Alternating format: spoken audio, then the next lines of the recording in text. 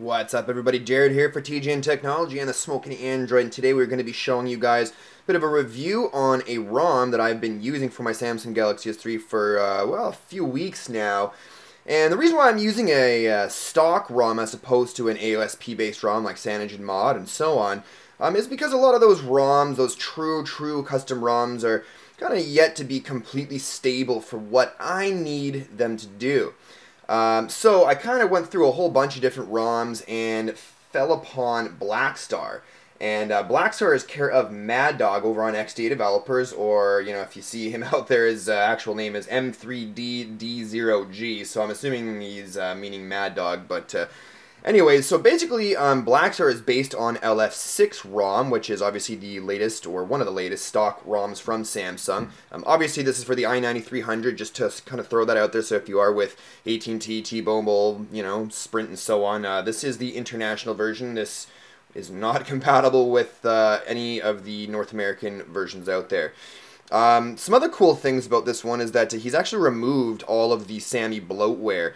Now he says in the thread itself that even though he's removed all the Samsung bloatware, that the functions are still there. However, I'm going to disagree with them on certain things, like, you know how there's that direct call motion where you know, if you're in your messaging application and you're, you know, in the middle of texting a contact and you said, screw it, I'm just going to go ahead and call them anyways. So you just hold it up to your phone, and then the one of the little sensors here picks up that it's, you know, on your ear, and it starts directly calling that contact. Unfortunately, I haven't been able to get it to work. The reason behind that, I think, is because this isn't actually using the stock messaging app. I could be wrong there. I could be wrong, but I don't think it is, and as a result, it's not doing that direct call. I mean, now you still have the option, a little option in the top right-hand corner to make that phone call directly. However, you know, just simply putting it up to your ear doesn't seem to work.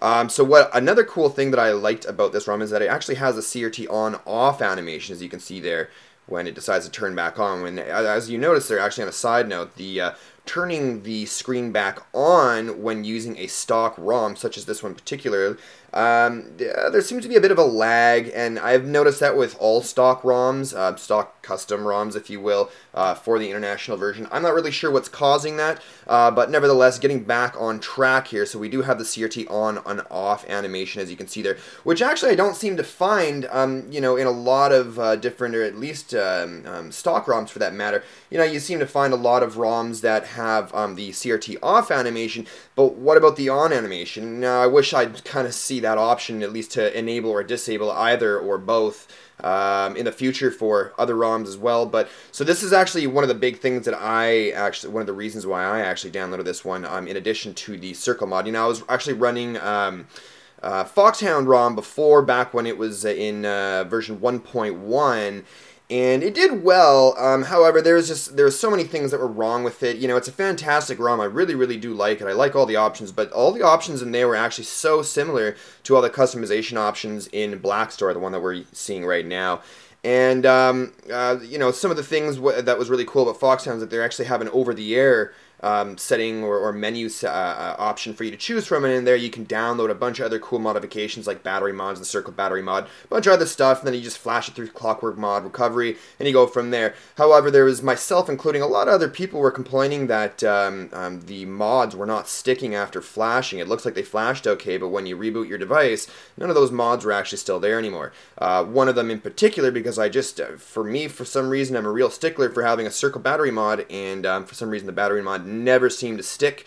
In fact, the fine developer himself tried to help me out, but to no avail, so I went out searching for a ROM with these options already in there, ready to go. They're all working and everything, so I came across BlackStar, and this is kind of where we're at now. So, very solid ROM. Some other cool things about it, the system UI and framework have been themed. So that means not only just the cool looks of it, so it doesn't look like it's just has a themed skin over top of it, the actual framework itself has been themed. So I mean, as you can see here, things such as like the notification bar, status bar, everything has been themed. Now, getting into the notification bar, we don't, unfortunately, excuse me, have a transparent notification pull-down tray here. However, we do have themed toggles up at the top there, as you can see. You know, we've got Wi-Fi data, everything's toggled. Reading in some of the different changes that he's made in this version 3 part of the ROM, apparently there's 15 other toggles that are available. I only obviously put the ones that I need, so very cool stuff there. I do enjoy that. Moving on from that, it has actually the Jelly Bean music application, which I really like to see. As you can see here, just opening it up quickly, and I'll go ahead and jump back into this. And as you can see here, it is the Jelly Bean music application. Now, I don't have a whole lot of experience with Jelly Bean itself. However, maybe some of you can tell me in the comments below if whether or not the Jelly Bean music application is themed black, or if it has that sort of bluish tinge that we all grew to know and love in Ice Cream Sandwich. But anyways, so here is the Music As app. As you can see, it is Jelly Bean flavored. So very cool stuff there. What else we got here for you guys? Oh yes, it has the modded HX camera version 1.4. For those of you that are unfamiliar with why you would want a modded camera application for a stock ROM running on the Samsung Galaxy S3, the reason behind that is because it actually, in its stock form, came with a lot of deficiencies that developers saw a lot of room for improvement. One of that being the video recording capabilities, how many megabits it's able to record in, and so they've actually bumped that up from what I understand from whatever it was before, that being 20 or 24, something like that, all the way up to 30 last time I checked. So what does that mean for you? Well, it means better video quality as well as better audio quality, and that's always a bonus. And I do happen to know that there's still continuous work being done from the lovely developers over at XDA on to get that even better. I guess audio recording is still a bit of an issue. Now, while I'm pressing the home button there, you may or may not have noticed, but you know, some of you out there have complained about the home button being laggy. So say for instance you're in your apps drawer and you hit your home button, or say for instance you're in settings and you hit your home button, there's seem to have always been about like a one second stutter, 1 second lag. A lot of people, you know, a lot of people are saying that has to do with the double tap to enable the S voice application in the Samsung Galaxy S3. If you just disable it, apparently it alleviates that lag problem. However, I still found that I was running into those lag problem issues even with that unchecked. So there is actually a home button lag fix built into the ROM, which is really nice to see. And what else do we have here? Oh yeah, so we've got some different, obviously modified things here. So getting into the dialer, obviously, as you can see, this is sort of more of an AOSP style dialer with all of our standard stuff up there. The messaging app, hang on, just want to make sure that I don't show you guys any private messages. This is the messaging app. It is blacked out, so very nice to see there. And some other things that have been blacked out and or themed, being the file manager. As you can see here, if it'll launch, file manager has been blacked out. So very nice to see that. And as well as Google Reader. I'm, for one, don't use Google Reader, and I'm not going to try very hard to find it in here. It's probably right in front of my face. But Google Reader has been blacked out as well. The calculator app has been blacked out. And what else has been blacked out? Well, that's about it, actually. That's all the stuff that's been blacked out. But anyways, so we'll just go ahead and briefly jump into the settings here. It does come stock with Apex Launcher. However, Apex isn't really my style, so I went with Nova Launcher. I have been liking Nova Launcher for quite some time now, so I went with that. It's got a bunch of Jelly Bean sounds. It's got the Jelly Bean animations. So very cool stuff there. As you can see here, we have a lot of our stock settings, system settings, things like that. Battery on this ROM has actually been really fantastic.